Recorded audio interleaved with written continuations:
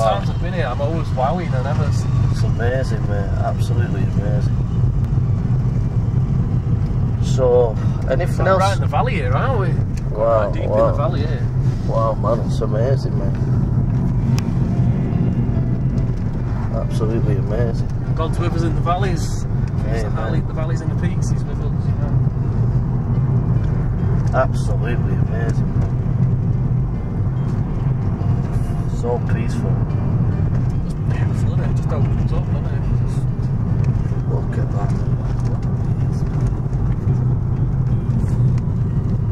It makes you more in awe of God, doesn't it? It's kind of, Yeah, things it does, man, it does.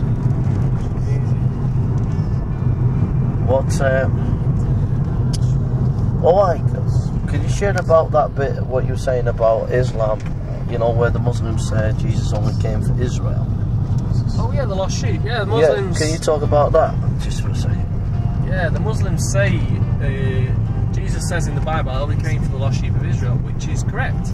But, if you read the Bible in all of its context, the idea was that Jesus came for the lost sheep of Israel, for Jerusalem to be a light to the nations, to proclaim the good news of the gospel. But the people who were meant to be the lost sheep decided they wanted to stay lost, so the Gentiles came in by faith and were proclaiming the good news of the gospel. And God says, I will be a God to the people who were not my people, and they will be my people. And it was to provoke Israel to jealousy. But to this day, they still there's a veil covers the faces of those who still read the Old Testament and the law and all that.